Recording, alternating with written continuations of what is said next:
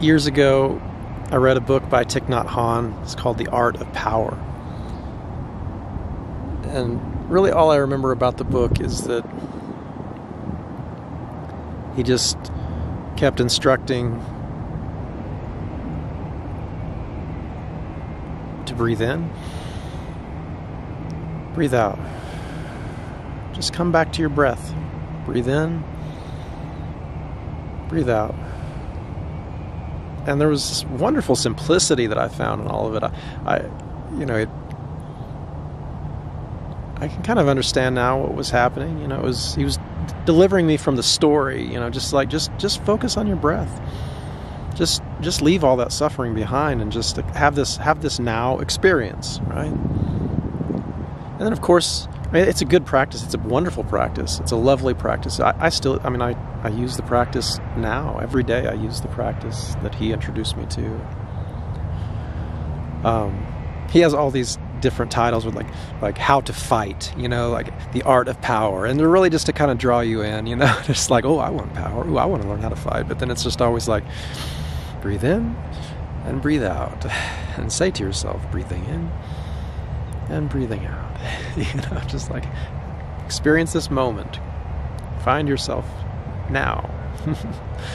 Anyway, but it's a good practice. However, it's not an entire practice for sure, and I don't think TNH is ever selling it as the entire practice. But at some point, the breathing, it's so frustrating. Through the years, as I was looking for relief, trying to find relief from my suffering, I would find a practice and it would work. It's a form, right? It's a form that works, and I find a form that works, and then I want it just to work forever. Well, can't this breathing thing just take care of the whole deal? Oh, I gave myself to the breathing. I love the breathing, and then I would find myself in some kind of agitated state. And I'm like, okay, I'm going to breathe. Breathe, okay. And then it doesn't, it's like, this is not working, damn it. And that's kind of how it is. But one thing that happened is I noticed, as I would suffer and suffer and suffer, people just want to help. People want to help. And people, would say things like, well, have you tried exercise? Are you socializing? Have you read this book? Have you done that? And if you suffer and suffer and suffer, that can just get annoying after a while. People just want to help. At some point, so anyway, people would be like, well, have you tried mindfulness and breathing? And I'd be like, yes, I've tried it. I know breathing. It's just not working right now. And, I would go into this contracted state, this non-learning state. Then one time I was suffering, and my friend, she said to me, have you tried breathing, Travis? And there was just this moment of clarity, and I kind of went back on this teaching where I heard it, I don't know, but it's the teaching of the beginner's mind. It's just be the beginner's mind. Allow yourself to become the beginner over and over again. As if you know nothing, like a child, right? And so I allowed that to happen. I was like, that was the Holy Spirit or the great source of truth or whatever. There was a moment of where I looked at my dear friend and I said, could you teach me how to breathe? I don't know how to breathe. And that was the truth. I didn't know how to breathe. And this wonderful thing happened.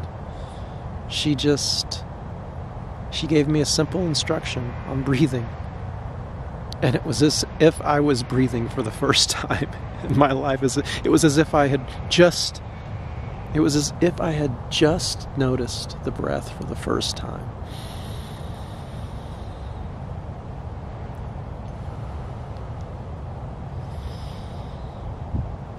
The beginner's mind. To know that we know nothing. The beginning of all wisdom. Yeah. We don't have to know, and we can be taught over and over and over again. Well, what about forgiveness? Maybe I don't know what that word means. Maybe I don't know how to forgive. Maybe I can learn again. Can you teach me? Could you please teach me how to forgive? Could you teach me how to release? Could you please teach me how to let go? Knowing that there really is no teaching outside of ourselves. Who has taught us in that moment? Really, it's us, right? And we are just connecting with this one who seems to be other, but they are not other, right? The teaching is coming from the one. We can't be taught anything that we don't already know, because we are already limitless and boundless beings of light and love and unchanging energy.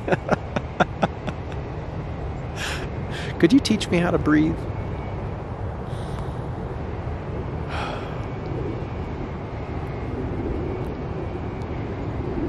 Could you teach me how to forgive?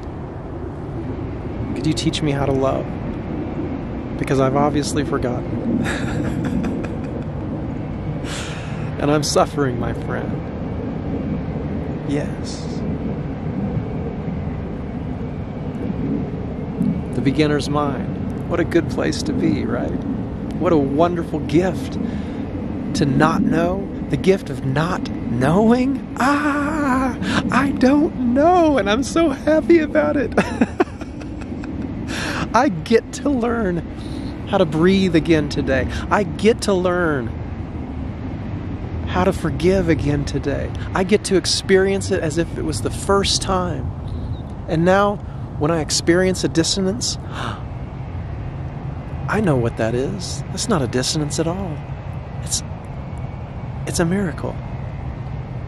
Behind every grievance, behind every unforgiveness, behind every moment where it seems like we've failed, is a miracle. And the beginner's mind really is a form of forgiveness. I think every practice that works is kind of a form of the final practice of forgiveness, of releasing and letting go and acknowledging that we are not separate, right? Isn't that what forgiveness is? It's like, because when I understand that if I point my finger at another, that I'm really just pointing my finger at myself. That's why judge not lest ye be judged, right? Because you're not judging somebody else. You're judging yourself, because you are one. Christ said, I and the Father are one. He understood that oneness, right? He understood that there was no separation. He understood theosis, this idea that my I amness is the I amness. And that's not blasphemy to say I and the Father are one, right? That's just life. That's just the way it is. And if the word Father doesn't work for you, that's fine. It's just words, right? It's the same teaching over and over again. When you come to the source of it all, it's the same teaching over and over and over again. It's about release. It's about acceptance, forgiveness, love, openness, kindness, generosity, nurturing. We get to learn it over and over and over and over and over again, while we seem to be on this chronological timeline.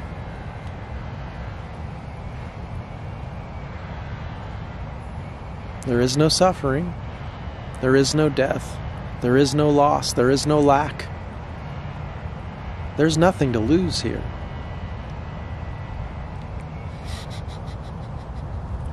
I love to smile. I love to smile for you. I want you to be happy. And that helps me to know that I'm on the right track, right?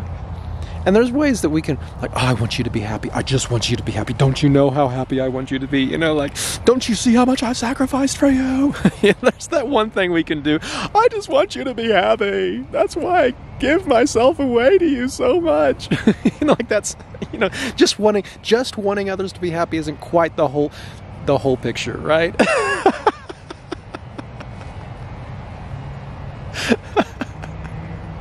Sacrifice is not it, right? If we're sacrificing, hoping that someday we will know love, my experience tells me that ain't never coming. And that's okay, because who was it, Craig the other day said about the dragon chase, you know, chasing dragons. That's kind of what we're doing here, right? This practice, that practice, God is over here, God is over there, and then God is nowhere. What's wrong with me?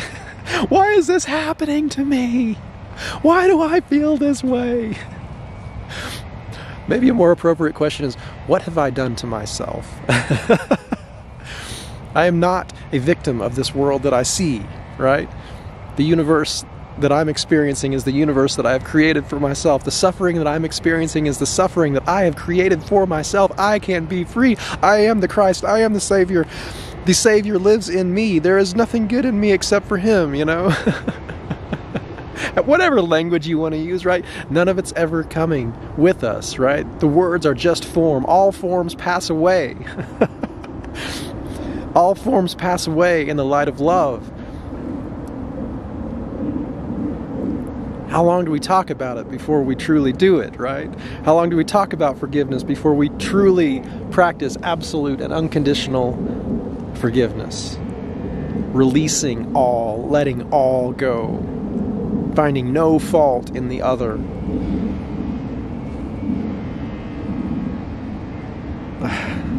We can become as smart as we want. We can become as rational as we want. We can think about this. We can know about this. We can know about that. We can know hundreds of different practices and postures and methods.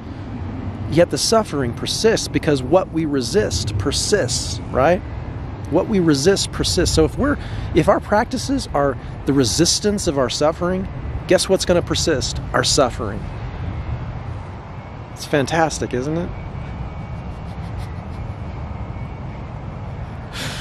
We search and search for all of these practices that we think are going to alleviate our sufferings, and yet our suffering persists. And then when we fail at the practices, then we have just another reason to be angry and unforgiving toward our guru, or toward the system, or toward the method that didn't work, or to ourselves for failing at that, right?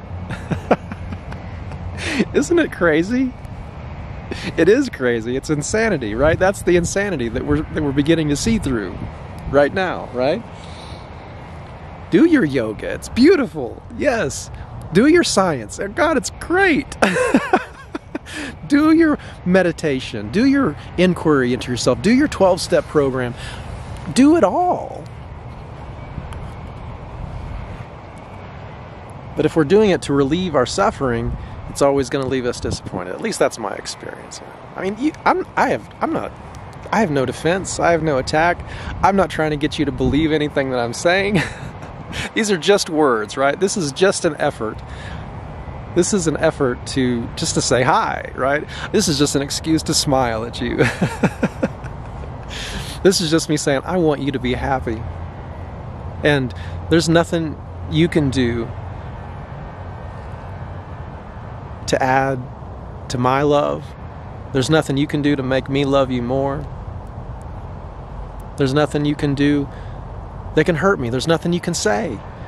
I mean, if you do say something that hurts me, I mean, I'm very susceptible to still having an egoic reaction, right? But if that is the case, if you put something down there in my comments that hurts my feelings, then where's that really coming from? Is that coming from you? It's coming from my ego, right? It's because there's a hook there. There's something, there's a hook.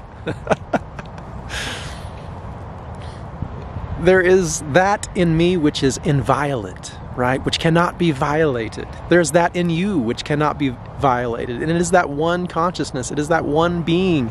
It is that one. It is the one which has never been injured and never been harmed, and all the passing away and all the suffering that's ever happened here on this place that seems to be, we call Earth. I don't know what I'm saying. It's okay. Would you rather be right, or would you rather be happy? I'd rather be happy.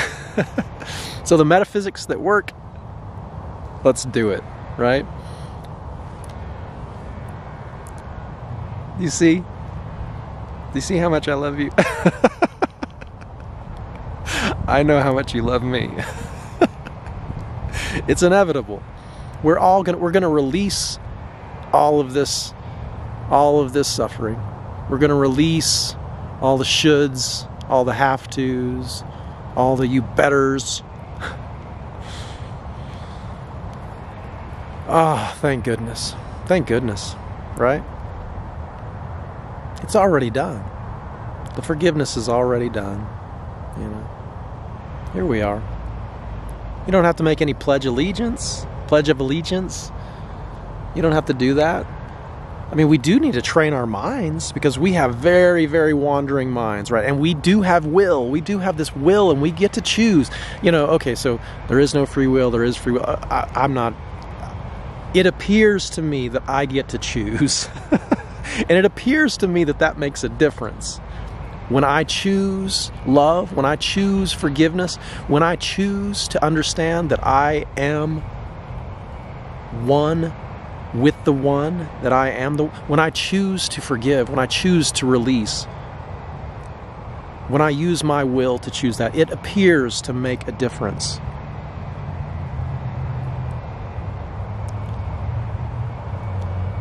I appear to have free will, and that's enough. It seems like I'm making a choice. So free will, not free will, you know, that's just a place to argue about, right? And there's no argument in me. I have no argument. There's no fight here. You can see that, can't you? There's no fight here. Not right now. I mean,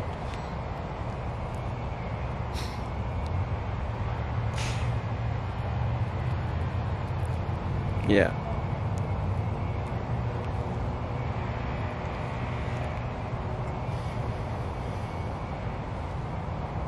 I see you. I know you. You're not alone. You thought you were alone. I thought I was alone. But we're not. We're not. We're not.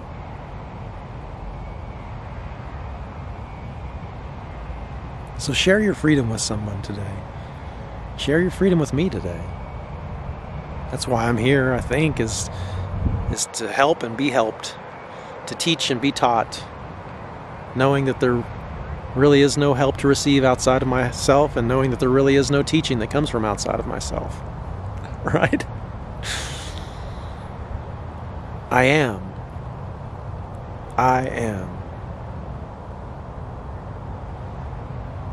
There's no search. The one who's doing the searching is the one who feels like it's lost, right? And who is that? That's the false self, right? Oh shit, I gotta find it. I gotta find God today. I gotta find it, right? Oh, where is it? Where is it? Where is it? What do I have to do? Nothing. You have to unlearn that. You have to let that dissolve. You have to be, that part of you has to become so freaking crazy and so freaking exhausted that it just surrenders. It's just like, that it shakes and quivers. I don't really know how, you know, that's kind of what it's been like for me sometimes. Do we choose suffering or do we choose peace? Do we choose the ego or do we choose spirit?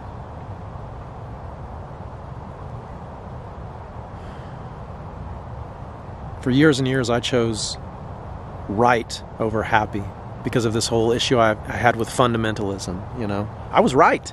I was right about that. I was right, damn it. I was right. Yet I had no forgiveness. I did not have, my mind wandered. My will wandered from the forgiveness practice. Therefore, I suffered and suffered deeply in my rightness.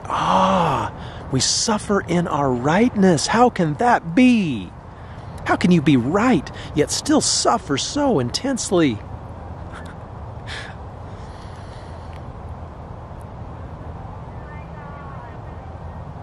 That's why right is so sick. That's why right is so dangerous, because we're all right from our little one perspective, right? From our personal experience, from what we've seen and what we've known. I used to always say, experience tells me that. Well, experience is just an illusion. I'm not teaching you anything you don't already know, am I? Nope.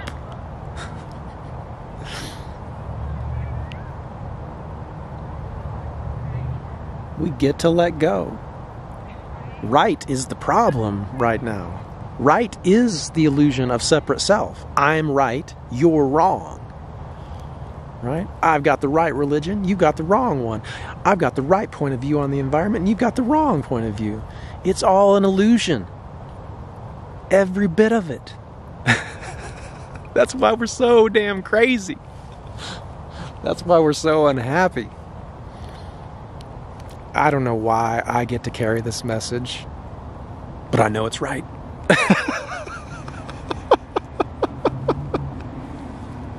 Oh my gosh. Yeah. It's ridiculous. Wonderfully ridiculous. I forgive it all. I forgive it. I love it. I love myself, my own insanity. I mean, that's what my ego needed actually. The ego needs to be forgiven and loved. The ego needs to be seen for what it is, you know? And that ego will try to fix ego. That ego will run around in circles. That ego will go find practices and religions and this and that. That ego will go to war with other parts of your ego. That ego will go to war with other egos in the world. The macro ego is at war with itself. Here we go. Is that what we choose? Is that how this goes? I've got no control. Actually, I do have some control of it. When I forgive, when I release, the universe is forgiven. This world that disappointed us so much, this world that is so wrong, this world that's so screwed up, right? We begin to see that world is forgiven.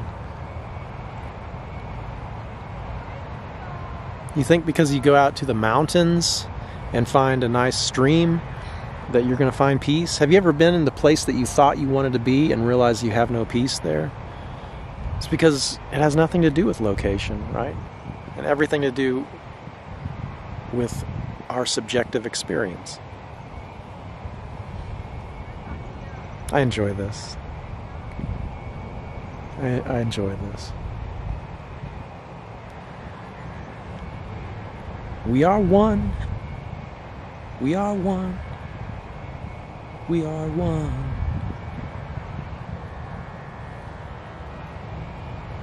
No matter what your teacher told you, no matter what the other children said, we are one.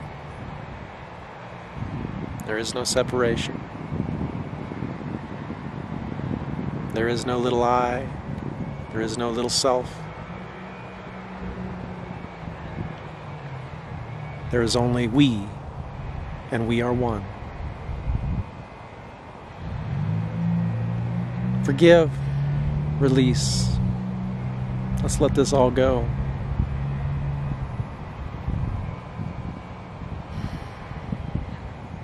I love you. Peace to you. Peace to you, my friend.